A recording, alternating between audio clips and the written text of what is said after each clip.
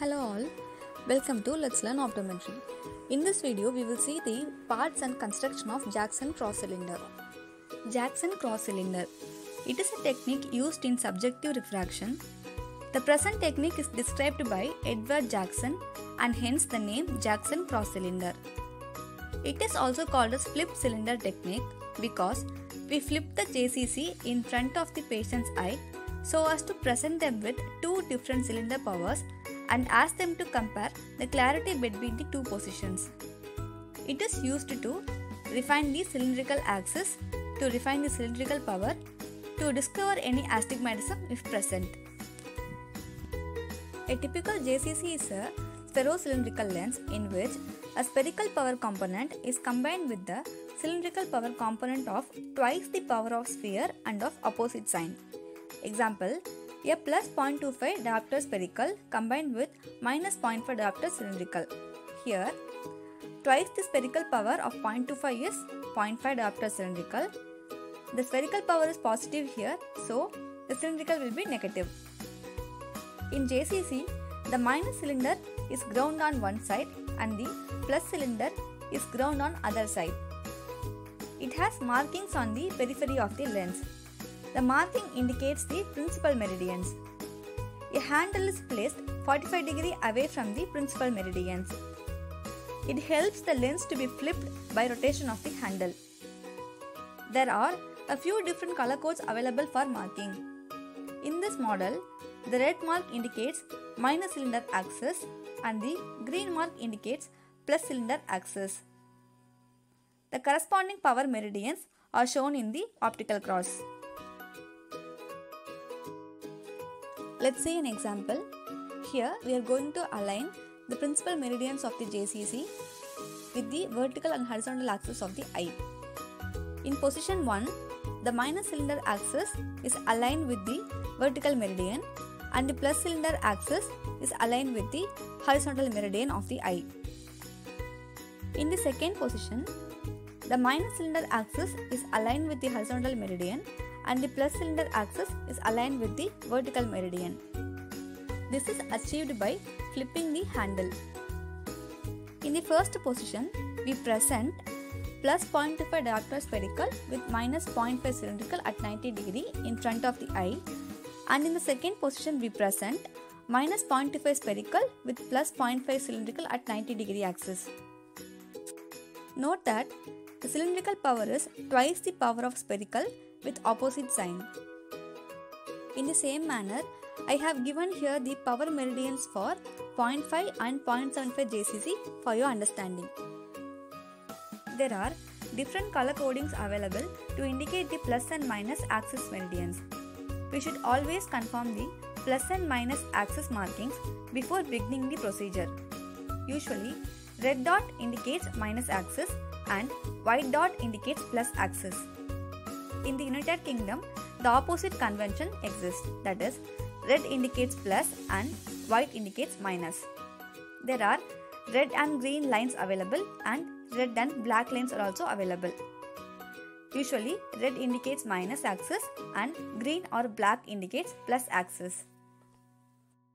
There are different JCC power ranges available. We have to choose the power based on the patient best corrected visual acuity. Use 0.25 diopter if the visual acuity is 6/9 or better. Use 0.5 if the visual acuity is 6/12 or worse. Use 0.75 if the visual acuity is 6/24 or worse. Use 1 diopter if the visual acuity is 6/60 or worse.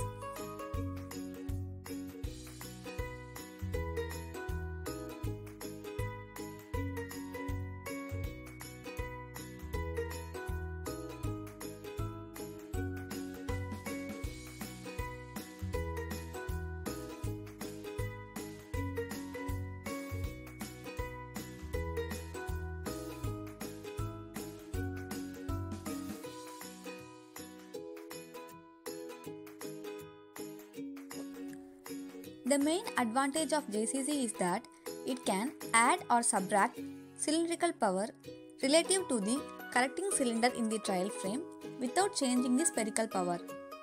That is, the spherical equivalent of JCC is 0. This ensures that the circle of least confusion is maintained on the retina throughout the test. We will prove this with an example. The correcting lens placed in the trial frame before the beginning of JCC test +1 with -0.5 at 180. Now we use 0.2 diopter JCC. At one position, the power of JCC will be +0.25 with -0.5 diopter cylindrical. In the other position, the power will be -0.25 with +0.5 diopter cylindrical.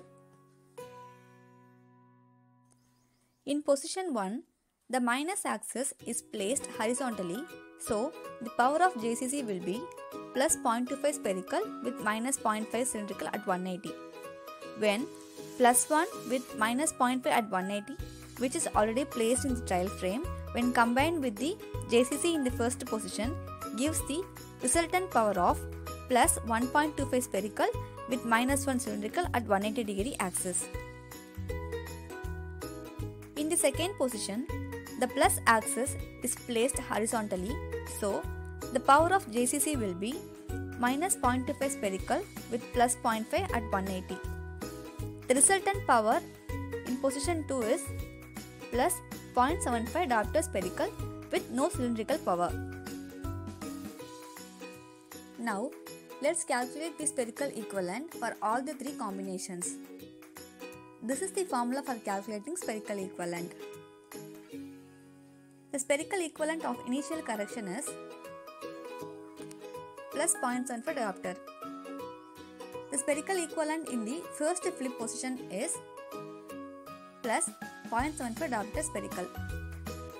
The spherical equivalent in the second flip position is +0.75 diopter spherical. Note that the spherical equivalent of all the above three conditions is same, that is +0.75 diopter spherical. This shows that the spherical equivalent of JCC is 0, which makes the circle of least confusion to be maintained on the retina throughout the test. Now we have seen some basic optics of Jackson cross cylinder. I hope this will be useful to you guys. We will see the principle and procedure of JCC in our next video. Thanks for watching. Subscribe to Let's Learn Optometry for more optometry and eye care videos.